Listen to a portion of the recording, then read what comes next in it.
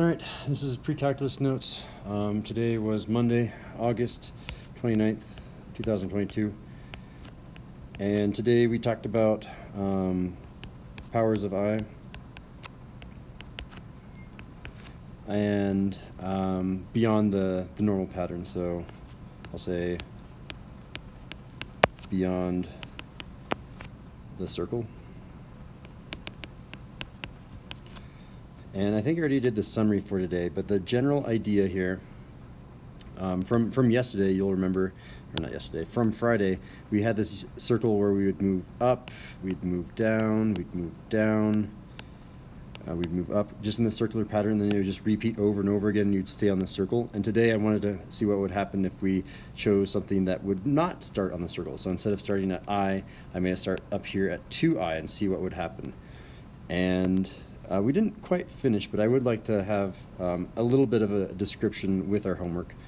So I had us start, and let me go ahead and make some axes. So there's our imaginary axis, there's our real axis.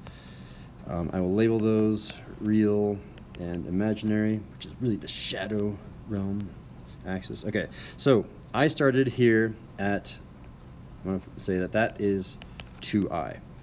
And another way of thinking about that is 2I to the power of 1. That's just 2I.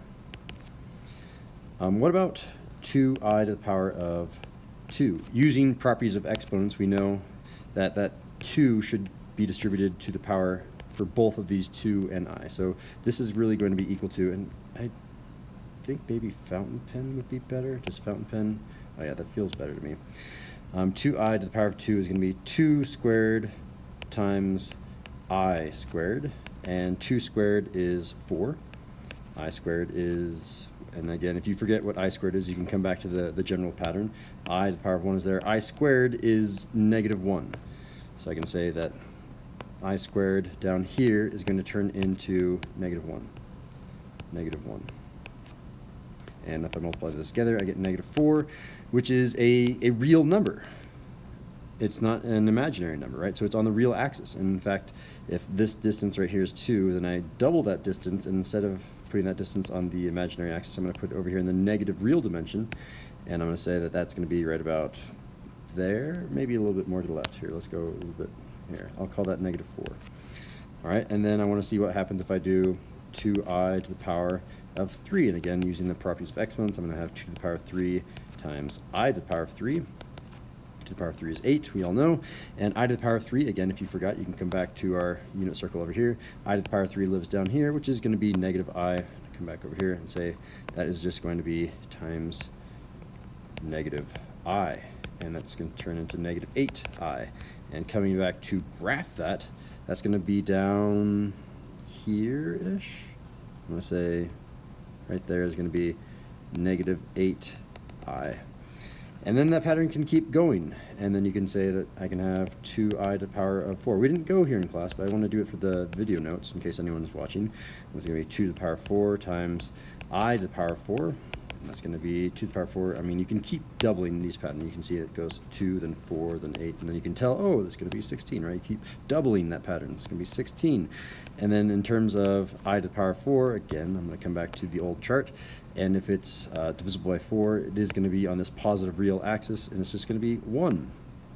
So I can come back down here and say this is going to be just 1, which is just equal to 16. And if I try to graph that, I'm probably off the graph by now. I'm going to say 16 is probably right about there. 16. And I don't really have a full circle on this page. If I were to actually sketch the circle, I wouldn't make this line. I would only say it goes point, then point, then point. It's like discontinuous. But the general path was a circle. So let me make the general path over here, and you can kind of see it. The general path, I'm going to do a dashed line to let you know that this isn't really on, it's not part of the graph, but it's the way that you think about this. It's going to be this dashed line that comes here, and then it's going to keep coming around, getting bigger and bigger and bigger, dashed line, and then it's going to get really, really, really, really big. It's supposed to be circular, but I know it isn't the best job of doing that. Maybe if I, can I redo these? Ah, no, don't undo that line. Just undo that line. I'm going to try to come out more in a circular pattern. I tried. But it does make a spiral. The general idea behind this spiral is it just comes out bigger and bigger and bigger. I think it's a logarithmic spiral, though I'll have to check that. There's a few different types of spirals in mathematics. There's like the logarithmic spiral, which gets really, really big really fast.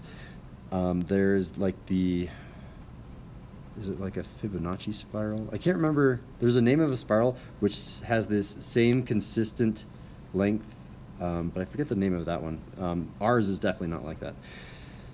I can finally get to the checking your understanding problems. So we had two problems, and maybe I'll label this. I'm going to do CYU, check your understanding. We had two problems. Problem number one was, trying to remember, go away, notification.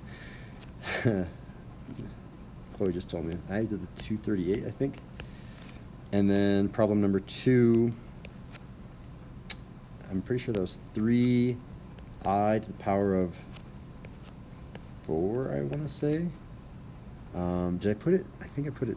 Oh, I did. I did 238, 3i to the power of 4. Isn't that what I just said? 3 to the, okay, cool. I have those problems correct. So, I to the power of 238. Again, you want to figure out what is a number that is divisible by 4. That number I'm not too sure about. But if I can think of a multiple of 4, 6 times 4 is 24, which means 240 is divisible by 4. This is really close to 240. I know that, I'll do this in a different color, I to the power of 240, this 240 is, and that's important, is divisible by 4, which means if I'm thinking about my chart, 240, or I to the power of 240 rather, lives right here, and then I can just go backwards now. Normally going forwards is going this direction. I'm going to go backwards this direction. So going backwards is I to the 239, and going backwards again to I to the 238 gives us our answer. And notice that is on the real axis, so it is a real number, not a pure imaginary, and it's supposed to be on the axis, so maybe I should do a better job of drawing that on the axis. There, now it's on the axis.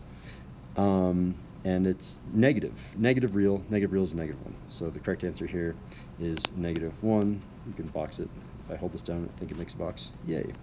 And then number 2, 3 to the power of 4. So again, you're going to be distributing the power of 4. So this is really 3 to the power of 4 times I to the power of 4. 3 to the power of 4 is the same thing as 3 to the power of 2 to the power of 2. I instantly calculated that as 81. I just want to explain my work. 3 squared, again, you multiply powers when you have a power to a power, so I can undo that as well to get from here to here. And then I can say, okay, well 3 squared is just 9. And I still have to deal with this squared that I haven't used up yet, so 9 squared, and then 9 squared is 81. And I still have the I to the power of 4, I to the power of 4, I to the power of 4 to deal with. And again, I'm going to use that old-fashioned chart. And I have this chart memorized. Anything that's 4 does come out over here to the right-hand side. 1, 2, 3, and 4 is that important one. So if it's to the power of 4, we're going to get an answer of 1. So I'll say, again, this is going to be equal to 81 times 1, which is just 81. And I can final answer box that. If I hold it down, it makes a square / rectangle. And we have the checking your understanding work. Thanks for watching.